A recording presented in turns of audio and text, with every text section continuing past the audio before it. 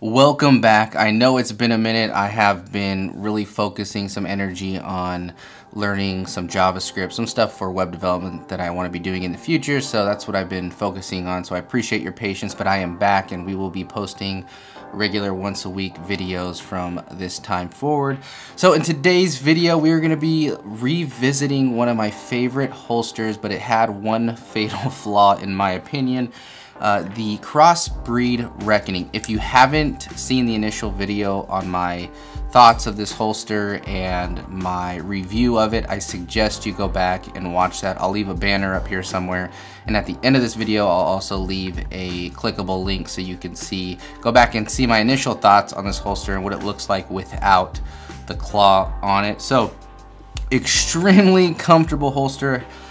I love my LAS concealment holster.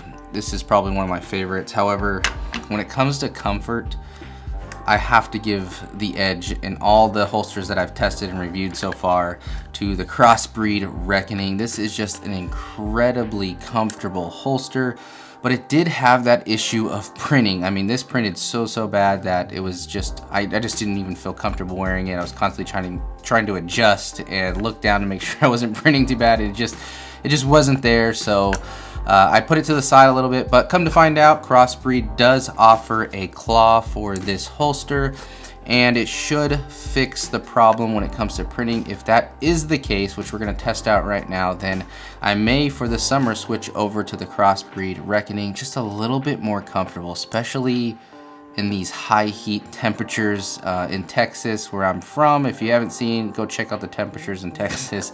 This next week is insane, and comfort matters when it comes to everyday carry, especially when you're sweating and it's 106 plus degrees outside.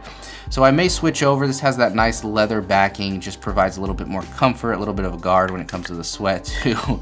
So let's see if the claw actually fixed the problem with the printing and the reckoning. Check it out.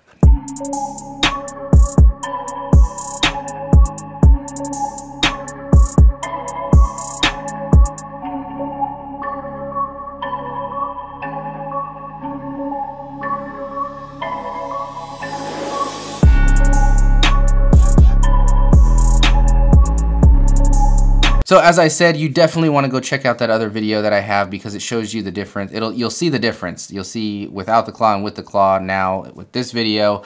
And to me, in my opinion, what do you guys think? Did the claw fix that printing issue? I think I'm comfortable with where I'm at when it comes to the printing of the Reckoning with this additional claw on there. It's really easy to put on there. So if you do have one of these and you order the claw separately, I think it's $7 for the claw. Really easy to put on. Just take the 2 screws off. Put the 2 longer screws on. You don't want to over tighten and get that retention a little, too tight. So make sure you're aware of that. But it's really easy to put on. And in my opinion, this definitely fixed the printing issue when it comes to the Crossbreed Reckoning. I'm really excited about trying this out. I'm going on vacation in the next couple days, so I really wanted to wear this holster while I was on vacation and give you guys my opinion, see what the claw does and if it is okay to carry without any major printing going on. And in my opinion, this has fixed it. The shirt I'm wearing, this is a pretty tight, snug shirt. You add black or you break up colors in your shirt, it's really gonna be, as far as the printing goes, non-existent. With that being said, I'm going on vacation. I do have a question of the day, I guess you could say, for this video. What do you guys think? I want you to let me know in the comments below. I'm going on vacation. In addition to carrying my SIG P365 as my everyday carry, I love to bring along a kind of home defense setup. We'll be staying in a cabin, so I want to know, what do you guys think? Should I go with the good old 12 gauge shotgun to bring along with me? This is the SBS Form 1. Should I take the Mossberg 500 shotgun with me on vacation? Or should I go with the good old AR and 300 Blackout? You let me know in the comments below. I'm torn. I don't know which one I should bring with me on vacation. I'm pretty proficient with both of them, so that's not an issue.